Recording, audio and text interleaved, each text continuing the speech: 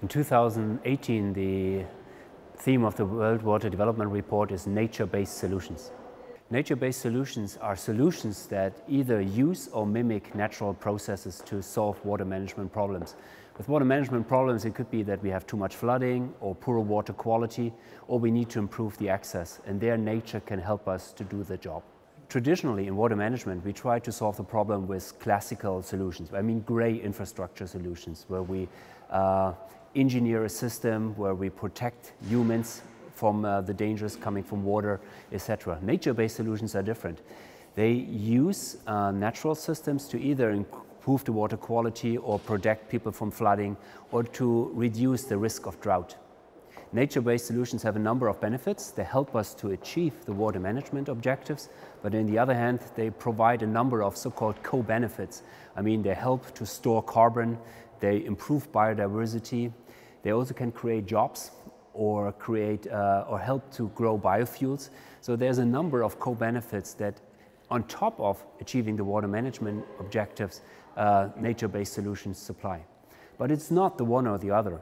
It's really about the best blend, the best harmony of gray and green infrastructure solutions, of traditional water management approaches as well as modern green approaches. Globally, we do not invest enough in green solutions or nature-based solutions.